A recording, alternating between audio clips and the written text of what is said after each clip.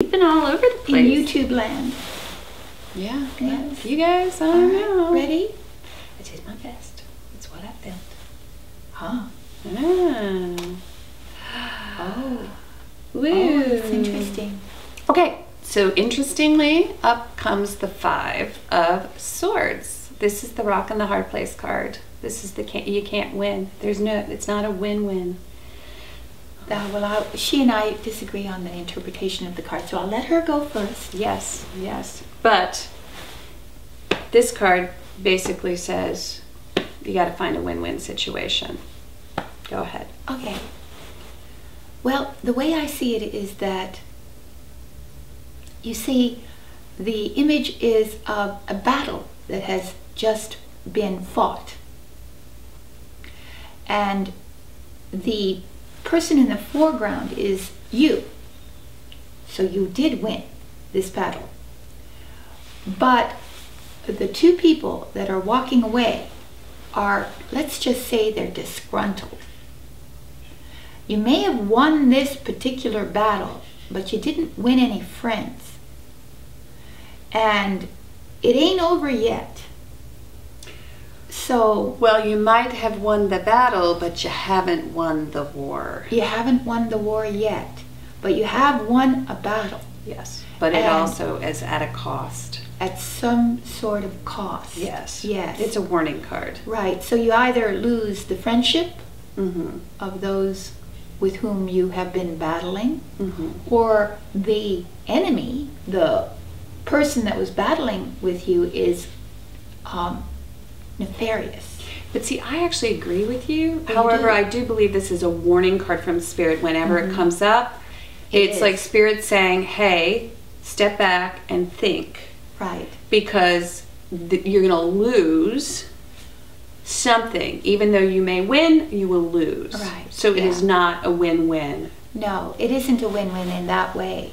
But it's interesting because if you see it again, I see what's depicted in the picture, but I also see outside of it what comes in the future. Right. And a consequence of this may be later on that they come back. It's like a karma card too. Like a karma card. Yeah. Like, it's a warning that you could create. You're creating something here that is not resolved here. Yeah. So you may do something that you'll regret later. Well, you have to do it. You have to fight this battle. I think you do. I don't. That's where we disagree. I don't think you always have to fight a battle. I don't think you always have to meet a bully on the playground, and I don't think you always have to, if you feel as if you have to get back at someone. I don't think. It's not getting back. It's literally, to me, it's not. I certainly don't believe in battles like that. Yes, and revenge. I guess revenge I don't battle. believe in no, revenge. I don't see it as revenge. See, I don't see the whole scenario as a revenge. Well, that's one scenario. Yeah, that is one. That is one. But that is not a good one. But when you are fighting a noble battle, where you say fighting for your family, if you look at this card and you look at the guy's expression, he doesn't look too noble. Well, that's not how I see it. But that's okay, because basically I think we're saying the same thing. We sometimes disagree, and that way you learn also a little bit more about the cards. The possibilities within the card. That's right. So let's see what goes on. But we do agree that it's not a win-win situation. It's not a win-win situation, definitely. That's we do true. agree on that. See, here we go. Challenge. So your challenge is to stay on guard, you see, because the 9 of Wands upright is your challenge. So you're standing, kind of protecting your passions, that which you have constructed, the life you've constructed, the passions, what means something to you. So this is vigilance. This is, you see, it's a very interesting, it comes right after the battle, right? And there he stands with his bandaged head. Right. So he's been through the battle, right? But he's not, again, come to the finish line, which it would be the 10. Right. So he stands there kind of paranoid. Yeah, I was going to say, to me, because it's in the challenge position and it's the 9, it's being a little bit overly defensive. It can be. Because you're defending your ideas, your Paranoid. passions, your, like... Yes. I mean, you feel very strongly about these things Yes. that you've put together. There's a lot of... Yeah, you feel strongly Passion. about what you've done. Yes. What you've created. You Because feel the strongly. wands is about what you've done. So you're standing in front of all that you feel strongly about and that you've actually battled over and Fought for. Then that's your challenge.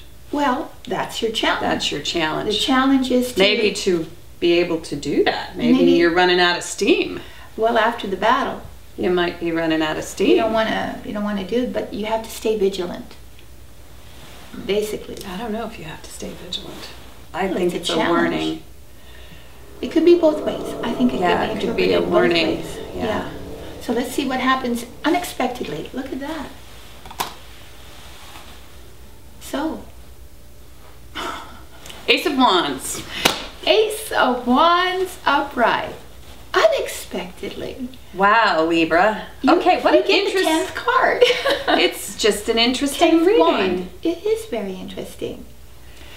You get the 10th wand. Now that's interesting. Yeah, That so you idea. see, because you're being offered sort of something to help you conclude your project, your endeavor, your business, your passions, something.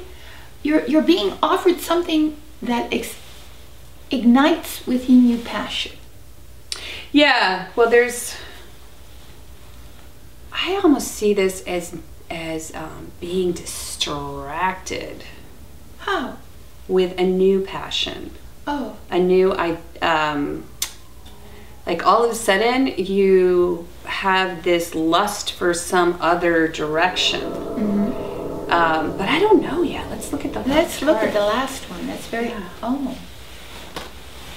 Okay. I don't want to have any Libras sending me bad comments. Maybe we should give all the Libras free counsel cards this month. Oh yeah, it was her fault. Yes, so, It's the 9 of Swords. Okay. so it does cause you some worry. Well, something, okay. Right. These two cards. There's some ongoing situation here. Yeah. Something's got you going. Right. And it's The Nine of causing Swords. you a lot of turmoil. Right. And a lot of angst. Right. And especially when you're alone at night. Most particularly. You may be crying even. It's a gloomy. It's gloomy gloomy, at night. fear. It's also, it's, you know, this is a card that says, yeah, you may be shedding some tears Yeah. Yeah. over this situation. Over this situation. Right Yeah, here. because you have had to go to war and Yes. you've won. Oh yes, you've won. You But- are still cautious, or you're put in a position where your challenge is to remain vigilant and Cautious. Cautious. There's caution required, and that is Caution. a challenge for you. And why is that? Well, Because something within this situation you still feel passionate about. you still feel passionate about, right? Yes, Exactly. or for. You haven't left it. No, unexpectedly you want. It's either you're offered some passionate opportunity, a new passionate opportunity, or you yourself initiate something new. But find- within the situation. But within the situation. Because the situation is driving you to tears almost. Yes. Because there's something in the situation that you feel passionate about. Right. And I think that just unexpectedly, instead of at nighttime, you may be. Maybe you see something new. Paul comes over you, Yeah, you know? yeah. But But this is in the unexpected, so it's almost as if all these things are going on. Right. You've had to go fight with this person or over this thing, or an issue, or... and remain vigilant and defend either yourself or what you've built. Right. And then it's as if you wake up one day and you see something that you still desire. Yes. And you want to go after it. Within the situation. Right. You want to go back to the beginning. And you want to go back to the beginning and start all over again. But you feel disappointed at the end. Yeah. Okay. So that's what goodness. Let's do a fifth card right here on camera. We've never done that. Yeah. Let's draw one. Yeah. Well, that's interesting. I feel like we needed to. Okay, you guys get the extra special 5-card reading. Only for you, Libra. And you needed it. You did. They just got their council card. That came from the Mercy. Yeah. Well, remember I said they get a free council card? There it is. There it is. The Fool, Major Arcana. We only read Major Arcana for the council card. So what you want to do is you want to liberate yourself. Yes, exactly. Let go of everything. Travel light. Right. In fact, travel. Get rid of it all. Might be a good idea, too, literally. Divest. Travel. Start anew. Yes. You need to start over. You need to start all over. Let go of all that. Yes. And because be that's spontaneous. Really Be spontaneous. Resurrect a certain amount of purity and innocence back into your heart. Become more faithful and trusting in the universe, and it will protect you. And also open yourself up to the journey. Yeah. Because this is a new journey that you need to embark upon, which means you need to go through all of the the Royal Road. You need to begin to travel that Royal Road again. And you can watch our tarot lesson for a little more insight on what the Royal Road is all about. But there are 22 cards in the Major Arcana. Yeah. And you can travel through each one. You can travel through each one and not get stuck in this no-win situation. Right. Whatever this situation is a no-win situation. You need to let go. That's obviously what's the...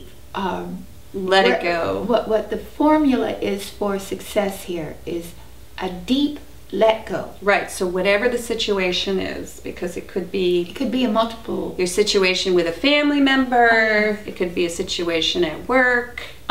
It could be a situation with your lover. An old friend. Who you need to let go. Yes. But it's just, you know. The whole situation is worrying you beyond the actual because this is the worst. I have to say, if in terms of worry, conscious worry where you're up all night pacing the floor, crying, you know, eating Haagen-Dazs, like stress eating. But the next card certainly shows your way out. And the way out of that is to reduce yourself to 0. Divest, get rid of the emotional baggage. Right. Emotional and even material baggage sometimes. Right, and decide what you want the outcome to be. Yeah. All right. Yeah. Okay. Yeah. Libra needs to decide what they want. Because before you can go on a trip, you need to decide where you're going to go. Yeah, well, he's not so much interested in his goal, really. He's sort of just interested, you know, it's often the process that's as important as the goal is. And that's a card that often is about the process, just about smelling the flowers, you know, and enjoying life, as opposed to saying, oh, I've got to get there because I'll make that much money if I do this. That's right. Oh, well, that's very true. Yeah. He's the hitchhiker on the side of the road. He doesn't care. He says, where are you going? All right, that's good enough for me. But he doesn't have all the responsibility of the guy who's driving the BMW. That's right, he doesn't. But sometimes we need to divest ourselves from responsibility because the BMW and the big giant mortgage and the country club membership. Yeah, it causes all that. Yes. Yeah. So, all right. Thanks so much Thank for you, joining us, Libra. Libra. And I want to see some comments about the free council card that you just got in the comments section. All because of Trudy. It is the first time in the history of virtual tarot. Virtual tarot that we've actually done that, and it was very beautiful. Yes, it was. So thank you very much. Join us in the tea room. Don't forget to subscribe. Subscribe. It's hard to say that word. Subscribe, please. Thank you. To our secret channel. And to our She's secret rushing me off screen here. I am. Subscribe to our secret channel, and we'll see you in the tea room.